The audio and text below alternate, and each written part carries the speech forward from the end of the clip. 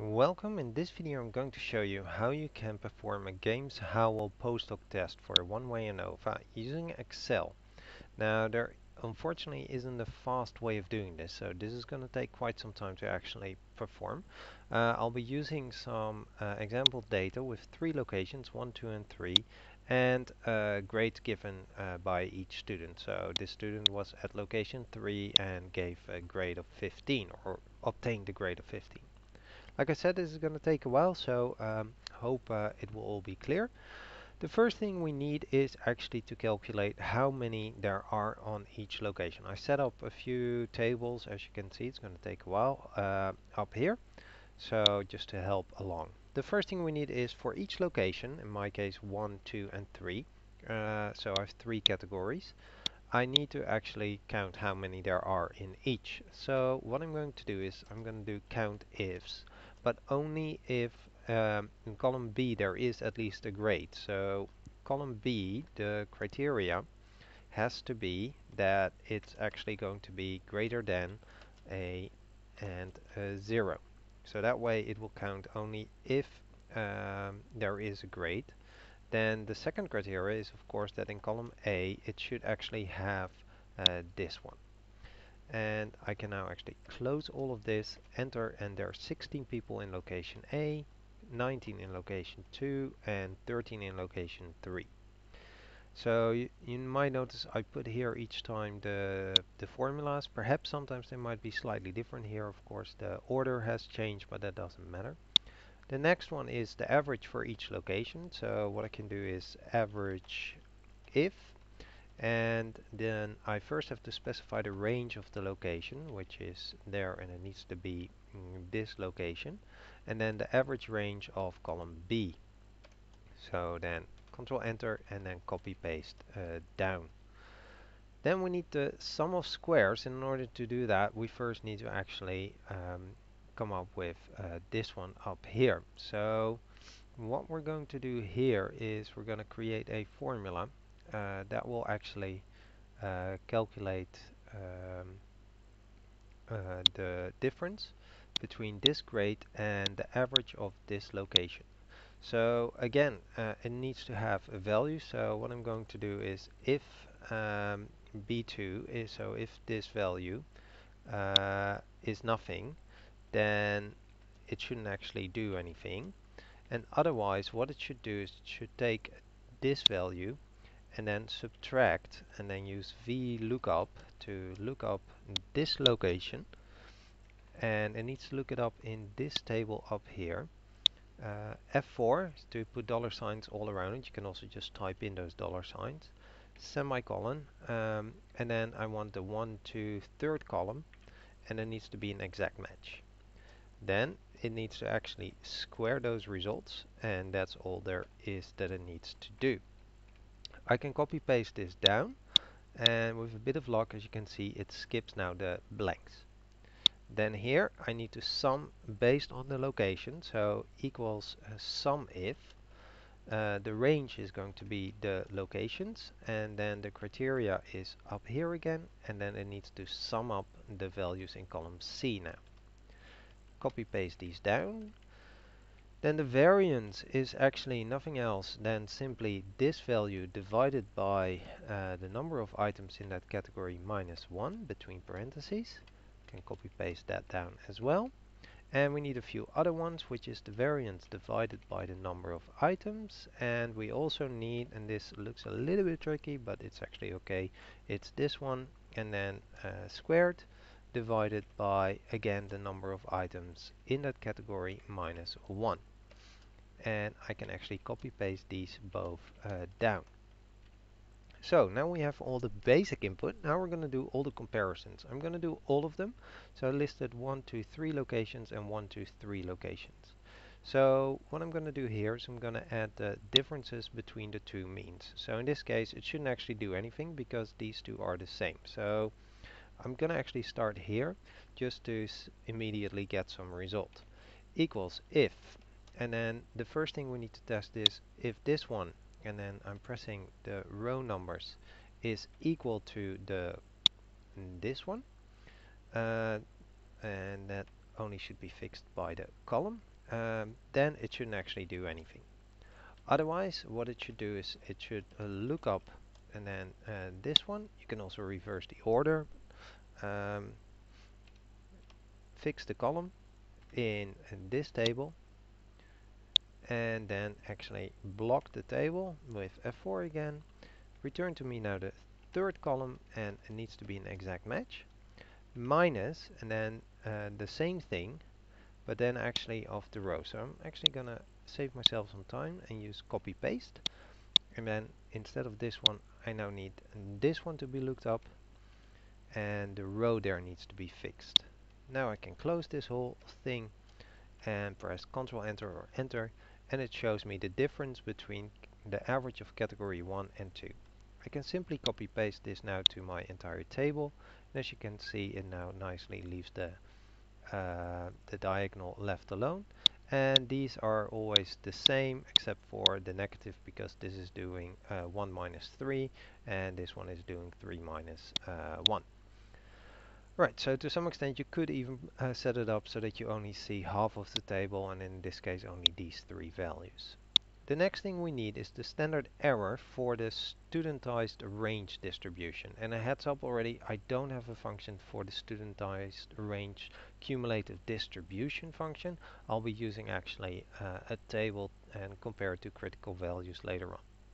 So the standard error is actually going to be the square root out of 0.5, a half, times, and then we need to open the parentheses, and we need to do a VLOOKUP again, and we need to look up this value, and again we're blocking here the column, and it needs to look it up in this table, and also that needs to be blocked, and we need to actually return now this one, the variance divided by n, so that's 1, 2, 3, 4, 5, 6, and it needs to be an exact match. Add to that the same but then of the row, so again I'm gonna copy paste, and then I'm actually gonna say, well, of this one, 1, 2, and now blocking the row. Then we can close this sum, then we can also close the square root, and we actually have the result. One thing is that we again don't want the diagonal, so I'm gonna copy paste this part of that if function and paste it in here, and then press enter. I get a warning about my parentheses, but that's okay, and then I can copy paste this whole formula like this.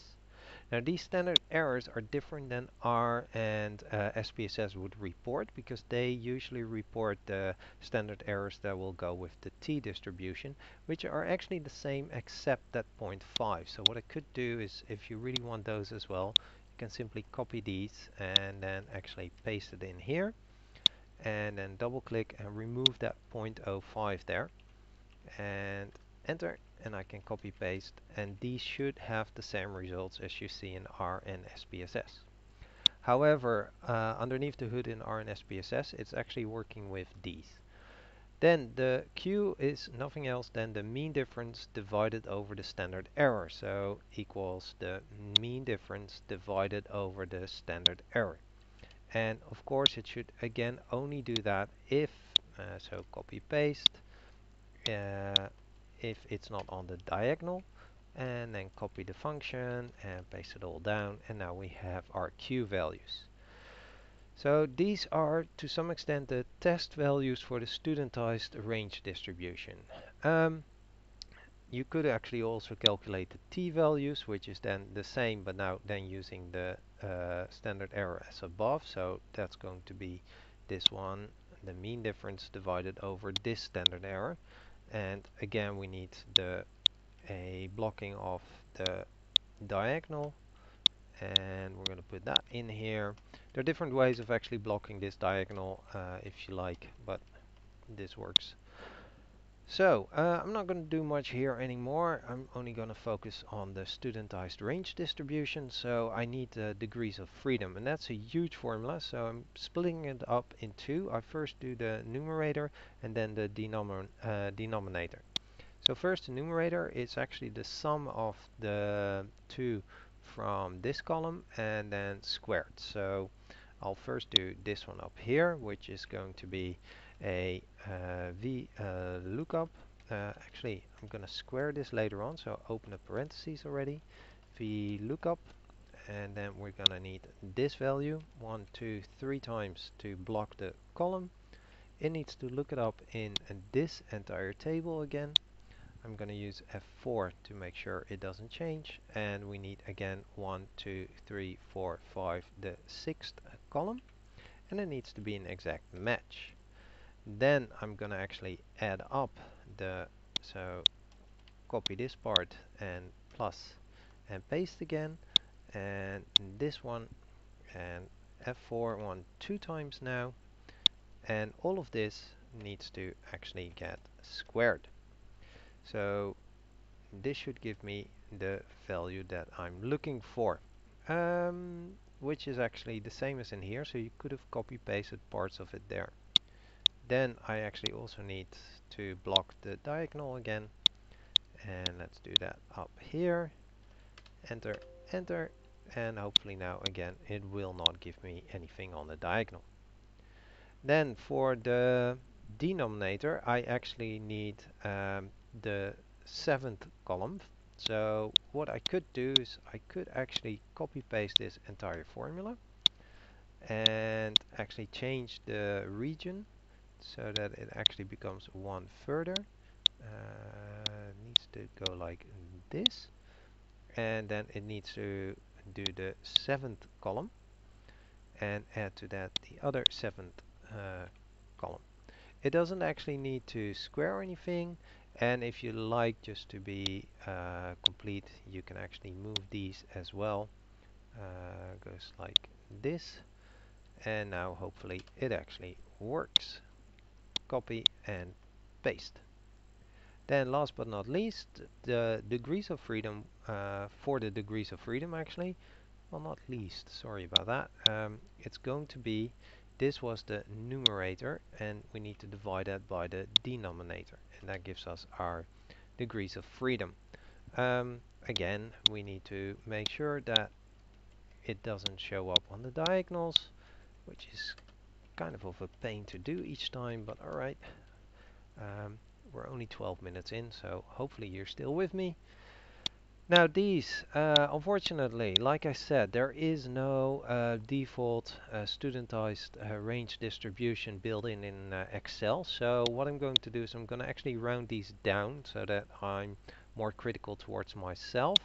And that can be done by using equals round down the degrees of freedom and up to 0 decimals. And that's because my table with critical values doesn't have decimals for the degrees of freedom. So this is going to be 32. And that way it's going to pick a more critical value. Oh, I need to copy this part and escape and put that in here. Yes, and copy and paste again. Now finally what we can have to do is find the critical value that belongs to, if we have a degrees of freedom of, let's say, 32, and like I have all the way up here in I5 that I have 3 categories. So I have a studentized table, and I've actually 2, one at the 0.05 level. I got this from this website. Always give credit where credit is due. You can also generate them yourself with using R or some other online tools.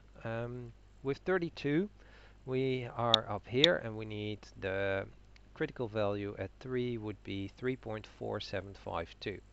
Now I can actually program that, so, or, well, I can use Excel to find that for me. So what I'm going to do is I'm going to use the index function, and the index is going to be on this entire table, which goes from here, Control Shift and right and down. So that's this entire table. And what I wanted to do is, as the row number needs to match, and then the match value is going to be the 32, which is that one. And oh, and this range, before I forget, needs to be blocked, so I'm putting on F4s there. This one doesn't need to be, and then it needs to look that up in the first column, which is actually from And let's go all the way back up from here to Control Shift down. F4 before I forget. And it needs to be semicolon 0 for an exact match. That's for the row. Then for the column, I also need a match, and I'm going to match that based on the number of categories that I have, which was up here. That also needs to be fixed because it doesn't change. And it needs to look that one up in the studentized table, and it needs to look that up in here all the way to the right. And again, that needs to be blocked, F4, semicolon 0, and then I can close this entire index, this match. I can close the index, and this should give me the result that I wanted, the 3.4752. Again, we need to make sure that it doesn't do it for the diagonal. Oh, need to select the entire if part, and then finally I can hopefully copy paste this, yes, to all others. Then finally we can determine if it's significant, and this can be done by simply checking is if the absolute value of our Q value, this one, if that one is actually bigger than my critical value, then it should say yes, then it means it is significant at the 0.05 level, and otherwise no, it isn't. Then again we need to actually put in here the criteria for that it shouldn't do the diagonal. Okay, and it doesn't want to do it, so I close it myself. Oops, doesn't recognize the name is if, oh, there's an extra F for some strange reason. And why is this not going? If this, otherwise do all of that. And uh-oh, I had two ifs, that was it. If, there we go, now it should work. Copy, something went wrong with the copy paste there, and there we have it. So groups 1 and 2 according to Games-Howell are significantly different. 1 and 3 are significantly different, and let's see, 2 and 1, and which one aren't 2 and 3 are not. So I'm not sure if this is so this is my post-hoc analysis for the Games-Howell. I can also do the same if you're still interested for the levels of where I actually have at the 0.01 level. I'm simply going to be using now almost the same as up here, but my table has slightly changed. So Control copy and paste, and this actually starts at V till AO. So I need to change that accordingly. So this is going to be starting at the W until the AO column. And let's see, this should be now the V column. And I think that's all there is to it. So, oh, and this also is the same as the other one. It's now in the W row until the AO. Enter. And as you can see, oh, this one should be up here. Those are those critical values.